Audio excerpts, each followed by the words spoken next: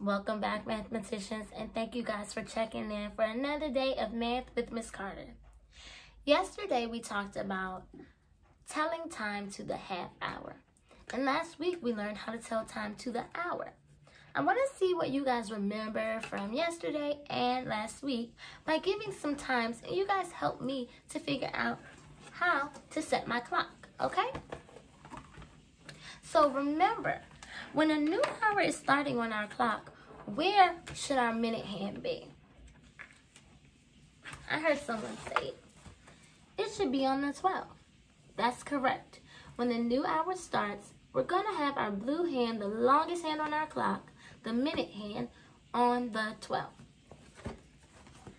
And when we say it's 2:30, for example, if I were to say it was 2:30, that means it is 30 minutes past 2 o'clock. So it's halfway past the hour. And we know an hour is 60 minutes.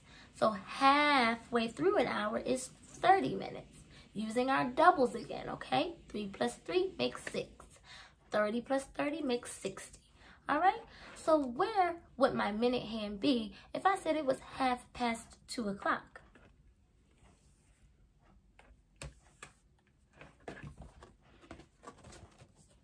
Right, it's going to be on my 6. My clock is doing some little funny things today, but it's going to be right there on my 6, okay? When our minute hand is on the 6, remember that your hour hand, or the red hand on this clock, needs to be between the hour that we're saying and the next hour. So I said 2:30, so my hour hand should have been between the 2 and the 3. You just want to keep that in mind, okay? Also keep in mind that your hour hand does not touch that number. It doesn't touch that number, but your minute hand can touch it, okay? So let's get started. It is 9:30. How am I going to show 9:30 on my clock? Do I start with my minutes? Do I start with the hour? Where do I start? Well, I'm going to start with my hour because we say the hour first, so I'm going to do the hour first. And I know that it's 9:30, so I'm going to point my hour hand in between the 9 and the next hour, which is 10. Exactly. 10 is the next hour. So I'm going to point my hour hand right in between that 9 and 10 on the clock. Now, where should my minute hand go? It's 9:30. Half of my hour is already gone. So my minute hand should be like this, directly on the 6. And that's where your minute hand is going to be every time that someone says it's something 30. 2:30, 3:30, 4:30, and so on and so on. Whenever they say 30, it's there. And let me ask a question. Why do we put our minute hand on the 6? Why not the 10? Why not the 8? Exactly. Because when we count by 5s, when we get to that 6, we're at 30.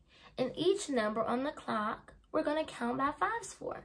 So 5, 10, 15, 20, 25, 30. Halfway through our clock, okay? So we're here. We did halfway, and then we have another half to go. So that's why we stop on the 6. If I stopped on the 10 and I kept counting by 5s, that would be 50. If I stopped on the 8, that would be 40. But right on that 6 is where it's 30. And that's half of my hour. Let's try another time. What about 11:30? It's 11:30. It's time for lunch. Time for us to clean up our centers and go to lunch. What is my clock going to look like? Right, we're going to start with our hours. So I said 11. Am I going to point my hour hand right at 11?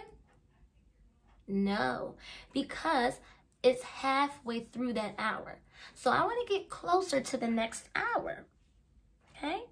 So I'm putting my hour hand in between the 11 and the 12. Now, where's my minute hand going to go? Right, it's going to stay right on that 6 to show my 30 minutes. And this is what my clock is going to look like. It's in between 11 and the next hour. And my minute hand is on that 6. Because I counted 5, 10, 15, 20, 25, 30. While I'm thinking about it, when I'm counting by 5s, do I start at the 12 or do I start at the 1? I heard some different answers. Some people said 12 and some people said 1. Guess what? If you said 1, you're right. 12 is the start of a new hour. So it's basically like saying I'm at 0. 0, 0. So on my digital clock, it would look like 2 zeros here, right? Because that's starting anew. But by the time I get to this 1, I'm at 5. That would look like 0, 5 on my digital clock. So 5, 10, 15, 20, 25, 30. If I started counting by 5s at the 12, this 6 would now be 35. And that's not halfway through my hour anymore. That is a little bit more than half. So I want to be halfway through my hour and I start at the 1. Okay? Let's try one more time together before I send you guys off to practice. We're going to say that it's 1:30. It's 1:30 in the afternoon and it's time to go to specials, okay? How am I going to show this on my clock?